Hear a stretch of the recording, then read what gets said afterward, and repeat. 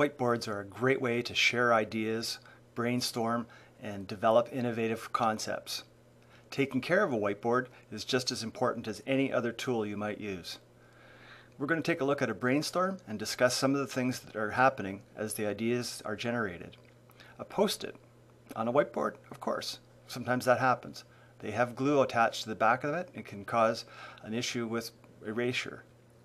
Not all dry erase pens are created equally. The most important part of a dry erase pen is its ability to lay a pigment down and evaporate the carrier, the liquid that carries the pigment to the board, as quickly as possible. In the excitement of a brainstorm, sometimes the ideas change faster than the ink has a chance to dry. This can cause a smudge. Low quality markers take a long time to dry and are often one of the biggest reasons for ghosting or permanent smudges. Learning how to take care of your tools is an important part of any business. Whiteboards are no different. Capturing ideas so the team can grow and learn is very important. When it comes time to clean the board, sometimes there can be problems. Your choice of eraser is very important. The goal is to collect and remove the dust from the board. These are guaranteed to clean products, so let's find out how you should do it to get the very best results. This brainstorm was conducted on porcelain, a very familiar whiteboard surface. We've reproduced the result on EVS presentation surface. The process of cleaning a whiteboard is exactly the same, regardless of your product choice. Step 1. Remove all dry erase dust from the surface. A paper towel is fine. Step 2. For stubborn stains, use a spray window cleaner. With a clean paper towel, wipe the surface down until all dust is removed. When the paper towel has no discoloration, you're finished. Occasionally there will be difficult problems like residual tape adhesive. These can be easily removed with a 90% solution of isopropyl alcohol. Allow the board to dry thoroughly, and then the final step is to test it with a dry erase marker. Allow the markings to dry and then wipe clean. If there's any residual dust or ghosting, repeat the steps. As you've seen, using the right tools is important. Make sure that your whiteboard area is set up properly with the correct tools available, and your next meeting will go along beautifully. Using a whiteboard is a natural thing to do. Making sure you have the right tools is important.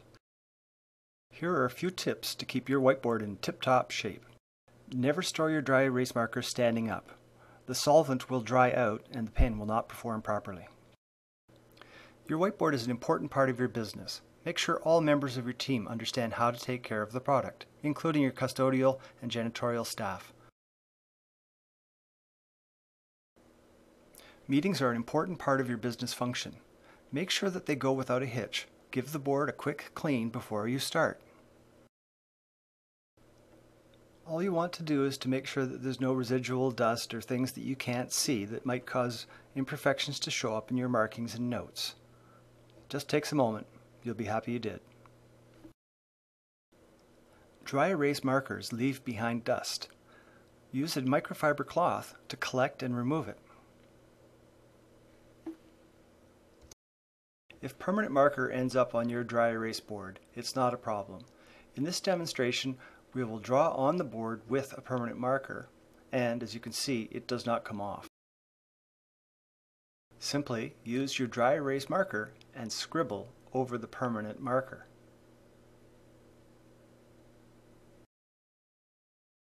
The solvent in the dry erase marker will remove the permanent ink on the whiteboard.